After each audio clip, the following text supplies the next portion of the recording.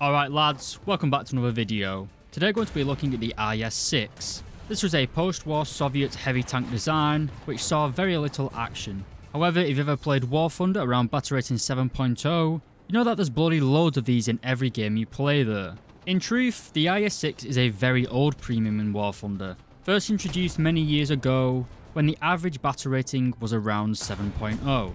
We didn't have top tier, we didn't have annoying Chinese wheeled light tanks running around ruining everyone's day, and we certainly didn't have the KA-50. While Gaijin certainly has added a plethora of overpowered vehicles and mechanics to War Thunder, in many ways the IS-6 was the original OP vehicle, and the amount of pages written on the War Thunder forums by German mains was only rivaled by books such as The Silmarillion and War and Peace. The sieving of Tiger II players was immense. The long 88 gun could basically not penetrate the IS-6, apart from the right hand side of the gun breech. As you can imagine for Gaijin, this was bad for the image of the game, but great for business, which explains why there's so many of them still running around on the battlefield today. The truth is though that this tank is still pretty good, despite being nowhere near as good as it once was, and being fairly left behind by the meta, such as stabilised guns and high power sabre rounds. The IS-6 is still a heavy slugger for the Soviet tech tree. Speaking of which, this tank sits at rank 4, at 7.3 in arcade battles, and battle rating 7.0 for realistic and simulator. To put the vehicle in your lineup, it's going to cost you 10,000 silver lines, the same as all premium vehicles, and for the expert and ace qualifications, it's 510,000 silver lines for the expert, and 1,200 golden eagles for the ace qualification. I would recommend getting these, as the reload time on the IS-6 is quite long, and you will need all the help you can get. But before we get into the video, I'd like to take a minute to talk about this video's sponsor. This video has been proudly sponsored by Joseph Stalin, the namesake of this tank. He said subscribe to SAKO Sniper's YouTube channel, or he'll send you to Kolyma Goldmine. Anyway lads, I hope you enjoy the rest of the video.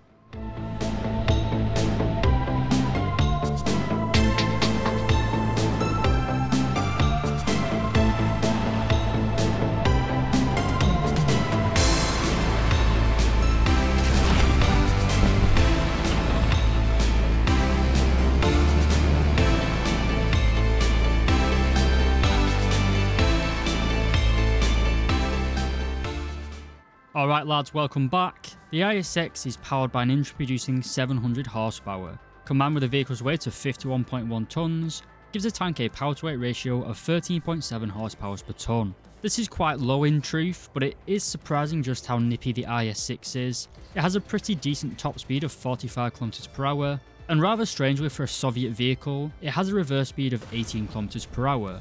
That's quite strange for a heavy tank, and you will take people off guard by just how fast you are.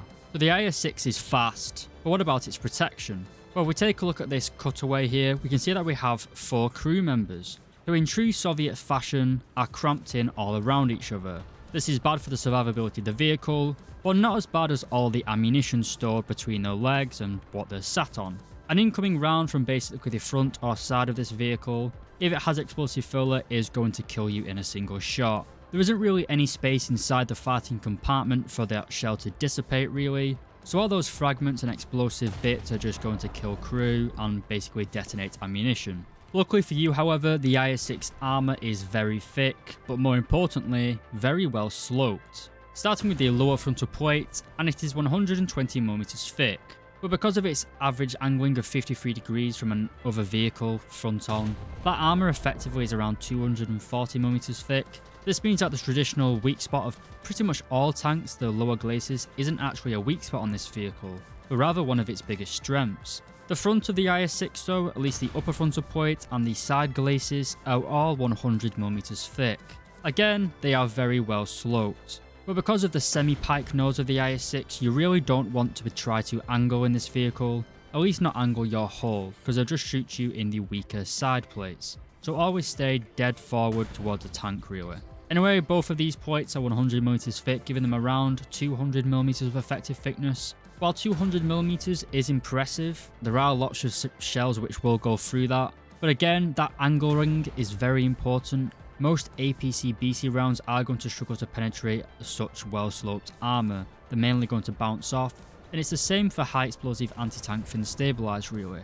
Your biggest threat in this tank is going to be the sabot slinging, maybe the British tanks as some of the Swedish vehicles, basically the Centurions and the other high penetration guns that you find at battle rating 7.0 and upwards. In a down tier though, your upper frontal plate and lower frontal plate are basically immune.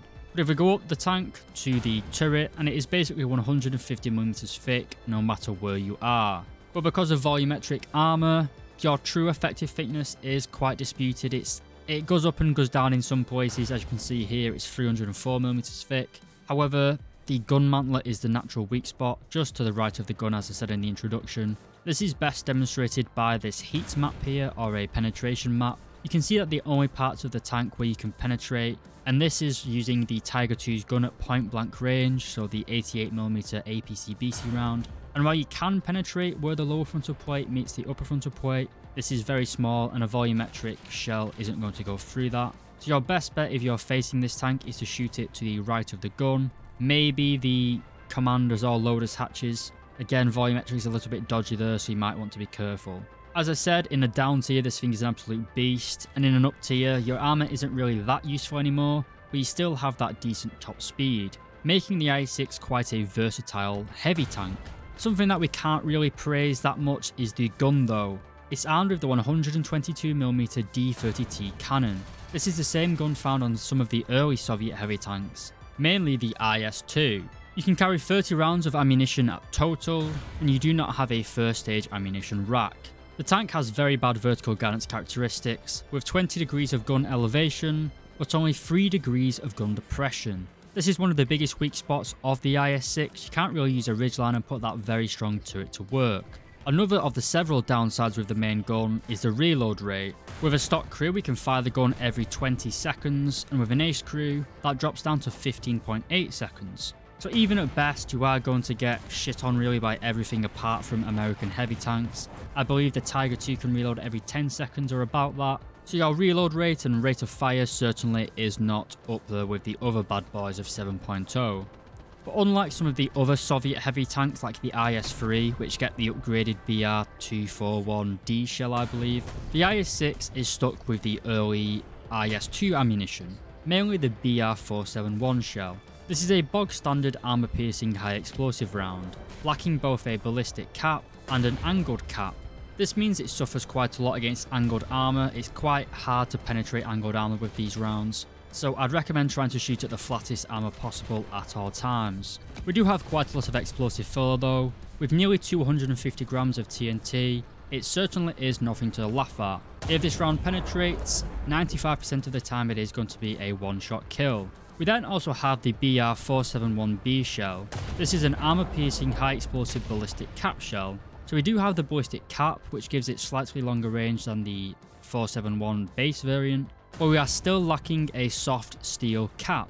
So we still have the same problems when it comes to angled armour penetration. While your ammunition certainly isn't that good, I'd say the limiting factor of the IS-6 is mainly its reload speed, to be honest. The ammunition can work, while it lacks some of the fancy penetration aids, like the cap and other stuff. It is still more than good enough at battle rating 7.0 in my opinion. There's nothing really that heavily armoured that you'll come across with the exception of maybe the Mouse or the E100, but then you're probably just better calling in your CAS and bombing them anyway. But the main weak spot of the IS-6 is definitely that reload rate. There are lots of tanks at 7.0 and upwards which have the same penetration as you, but they have much higher fire rates, such as like the Centurion and the Tiger IIs. When it comes to the question of whether you should buy the IS-6, I'd say it is still certainly a very potent grinder in War Thunder. It's still a lot of fun, you still bounce lots of shots, it is still annoying to kill, especially from the front, but you still bounce quite a lot of shots coming in from the side.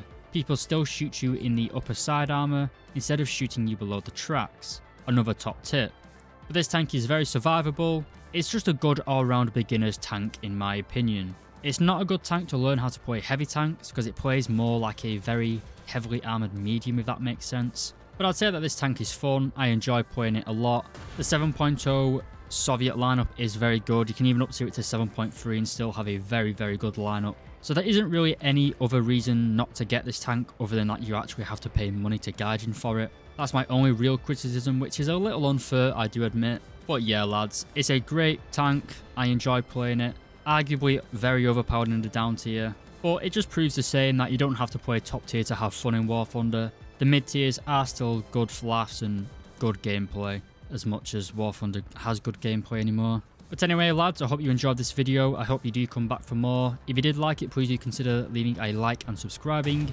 It does really help me out in YouTube's algorithm. Don't forget what Giuseppe Stalin said and subscribe to the channel. And be sure to leave a comment down below to tell me what vehicle you guys like to see me review next. As always, a big thank you to everyone that watches these videos, especially my YouTube members. And as always, I'll see you in the next review.